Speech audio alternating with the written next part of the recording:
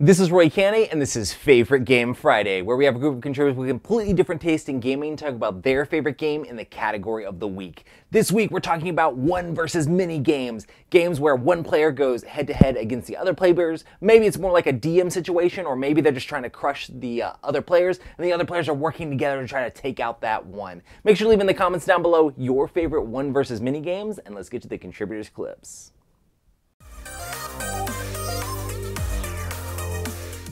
Assalamu alaikum.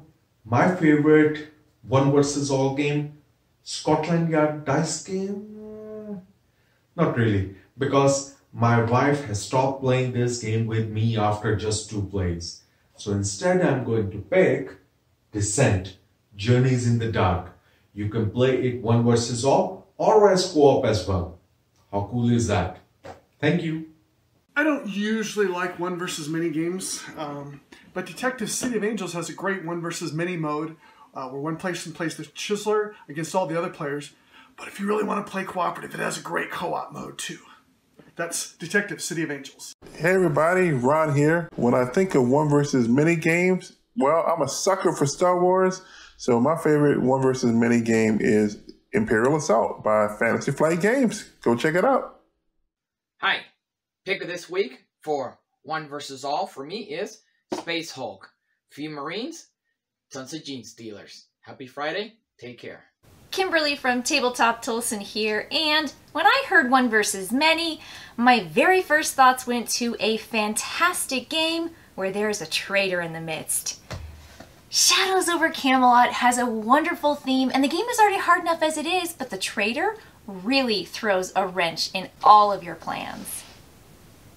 Oh, hey, Barb. Well, for me, one versus many is Last Night on Earth. This is a great game for your friends and that game night where one person gets to be the zombies and everybody else is fighting for their lives. Hi, I'm Ray. And I'm Jenny, and we're Weber Family Reviews. This week's Friday is one versus many, or all. I like it. Our son likes it. I like Star Wars. So our pick is Imperial Assault. Which definitely is an improvement over the Descent. I love that you get to go back and forth on turns, so we'll give that as a one versus many. It's definitely my favorite of that type. Thanks. Have a good Friday. Hi, I'm Josh from the YouTube channel Josh Yaks, and I'm very excited that we're talking about one of my favorite board game genres. As people who have watched my videos will know, I've done some very in-depth looks at The Fury of Dracula, as well as Spectre Ops and Hunt for the Ring, and in the process have talked about a bunch of other games in the same genre. But the best of the best in a genre that I love is Spectre Ops, along with its standalone expansion, Broken Covenant. That's the many. That here is the one, usually played by me, in our game groups at least. This is a family of board games. And this is Fury of Dracula, a game of deduction and gothic horror for 2 to 5 players. Have a good Friday!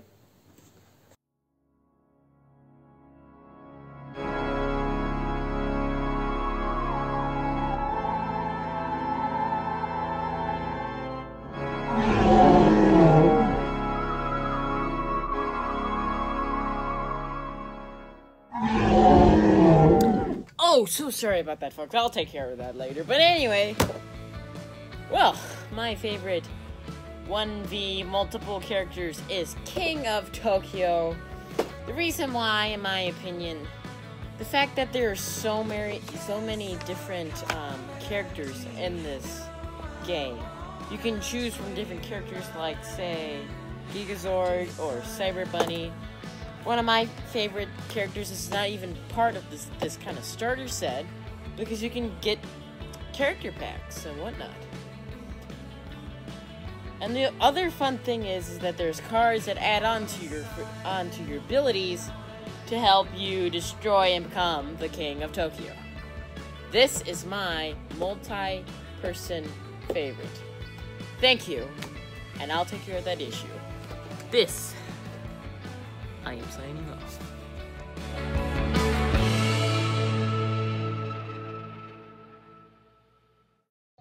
Hi everybody, I'm Hanson, and for this week's segment of board games where it's one versus many, my favorite is Doom, which is a really fun tactical game where one player is controlling hordes of demons and the other up to 4 players are controlling Marines. The Marines are trying to complete certain objectives on the board while the demons are trying to stop them from completing those objectives. It's a lot of fun. The component quality is fantastic, and sorry, and the miniatures are really good, especially if you have played the game, the video game that this is based on, or anything. The miniatures are very, very well done. I actually just started painting mine, and I'm always looking for more people that will enjoy this one with me. Thanks, and have a great Friday. Nice Dice here, and today's game is 3 versus 1. My favorite is Brills and Badgers, an animal skirmish game. Mine is Battletech. And mine is Letters to Whitechapel. Bye! Hi everyone, I'm Nathan. I don't usually like one versus many games, but I will make an exception for Star Wars Imperial Assault.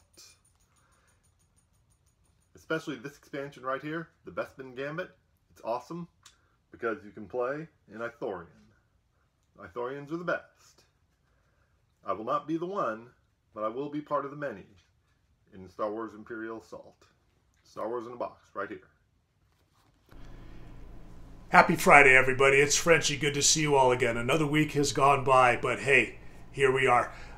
There are a lot of great one versus many games, but I'll tell you right now, there's a lot of games that aren't classified as one versus many, and the game I'm going to talk to you today, my favorite that I've played for years, happens to be one of those. It is The Great Dalmuti. This one was created by Richard Garfield, although the actual game has its roots in a deck of standard playing cards. So what this does is players will sit around a table. Everyone gets the cards distributed to them, and then they go ahead and play them. First person to play their hand out becomes the Great Dalmuti. They will go ahead and sit in the Great Dalmuti chair, and then everyone else plays, and the successive people will sit in the various chairs around the table. And then the cards are gathered, and then the deal happens again, and then everybody is going to try to play and become the Great Dalmuti for the next round. It is a really great, crazy party game. Lots of fun, lots of wackiness, and again, a game that I think you'll enjoy. And yes, even though Board Game Geek doesn't say so, it's a one versus many. Happy Friday.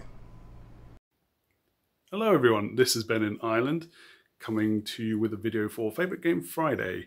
This is the first time I'm contributing for it, because this week's topic is your favourite one versus many game. And this game also happens to be my favourite game of all time, which is Descent 2nd Edition. And as you can see, I've got a few expansions for it, so I quite like this game. Anyway, hope you all have a great Friday.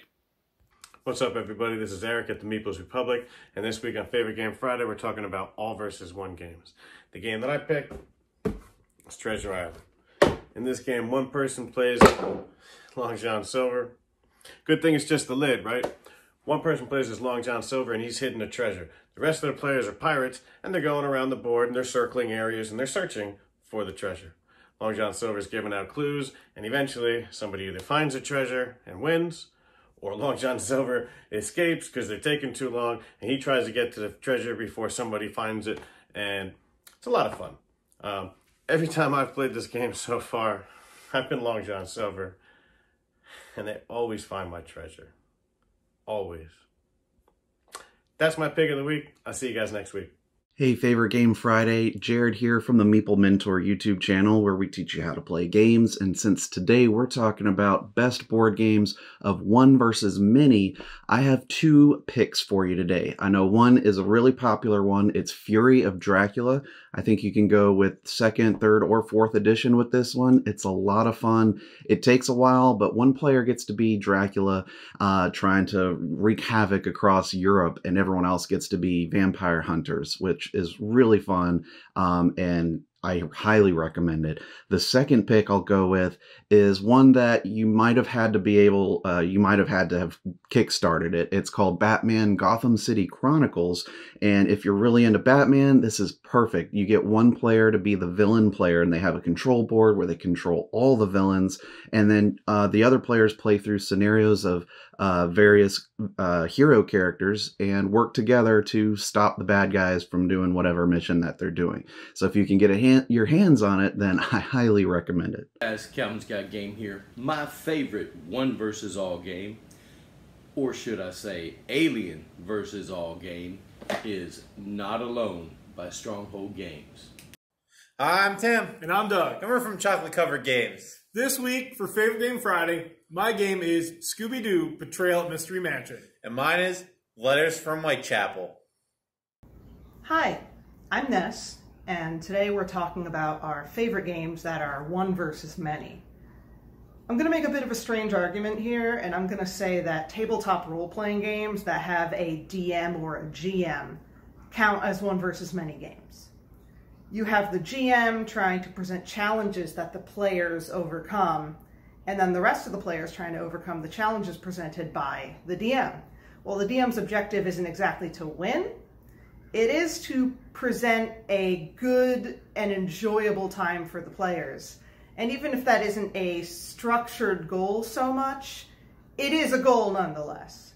So my favorite one of these games is what's in this big black cube, Invisible Sun, a game of surreal fantasy by Monty Cook Games. My pick this week takes place in a cheesy B-movie universe where one person plays zombies and the other people play stereotypical B-movie characters, just like all the movies that I loved my whole life. And that game is called Last Night on Earth. Ah, it's a zombie. Oh, it's Grayson. Mine is Stop Thief because you're tracking down the bad guys before they steal all the valuable artifacts. Ladies and gentlemen, may I please have your attention, please?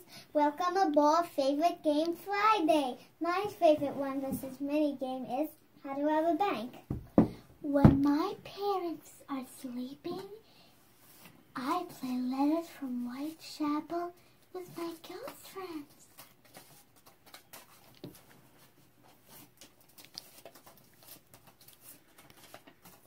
Hey there, and happy Favorite Game Friday. We are LDG, Long Distance Gamers, a group of friends who live in different states and play remotely pretty much every day.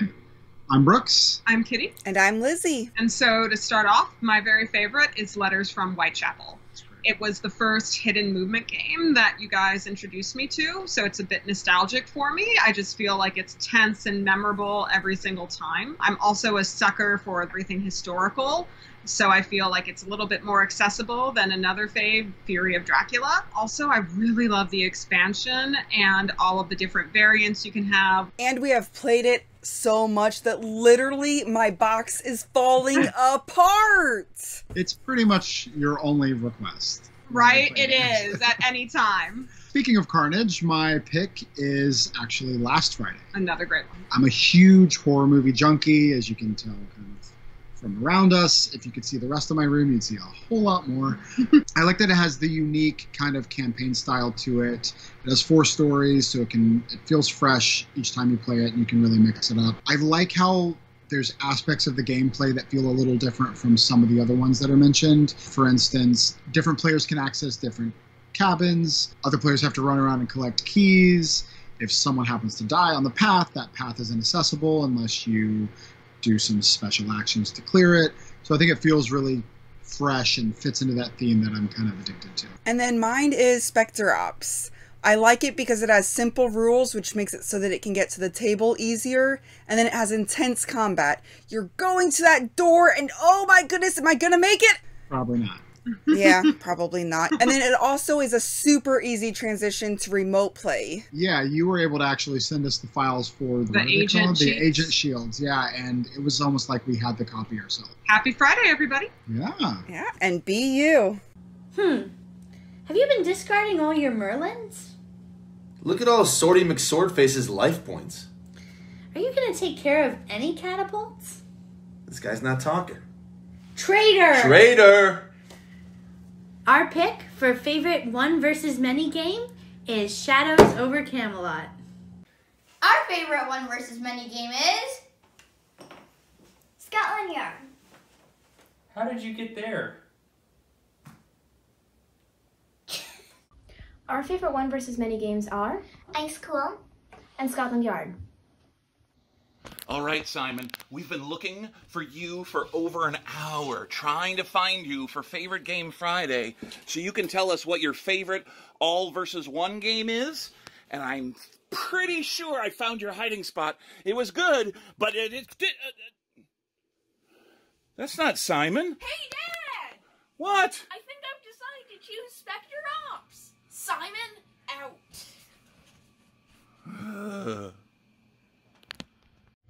Hey, Favorite Game Friday, folks. This is Tristan from the channel Twister Strudel, and as far as one versus many games, I don't think I've played a whole lot. I've searched on Board Game Geek, and the one that came up that I've played is Spyfall, so I guess that. But regardless, the one that I'm looking forward to picking up the app implementation of Fury of Dracula, so I'm really looking forward to that. My favorite one versus many game is Treasure Island. In it, one player takes on the role of Long John Silver, who has hidden a treasure somewhere on the island. The other pirates use deduction and ask questions, drawing on the board to figure out where the treasure is. Hi everyone, my favorite one versus many game is Fury of Dracula. In this game, one player takes the role as Dracula, while the other players play as the hunters. But give the right player the role of Dracula and the hunters might become hunted. Happy Friday, everyone. It's always interesting to see the wide variety of one versus many games, and it's always interesting to play the different sides of these games. It feels very different if you're playing the one player trying to fight off the other players or cultivate the experience that the other players are having. And then it's completely different to be the heroes that are probably much weaker and trying to build up to be able to take out those people. It depends on the game you're playing, but one versus many games are great. Make sure to leave in the comments down below what your favorite one versus many game is. And make sure to check out our contributors from all around the internet. We have so many amazing people that join in on Favorite Game Friday. Make sure to check out their stuff. But also, if you want to join in on Favorite Game Friday, you can send us a short video clip in the Google Drive link down below, and you can be a part of Favorite Game Friday. Next week, we're going to be talking about games that allow you to build things. Maybe it's build a city, or maybe build a cool engine or tableau, something that lets you build stuff up as you play the game. So building is the theme for next week, and we'll see you on the next Favorite Game Friday.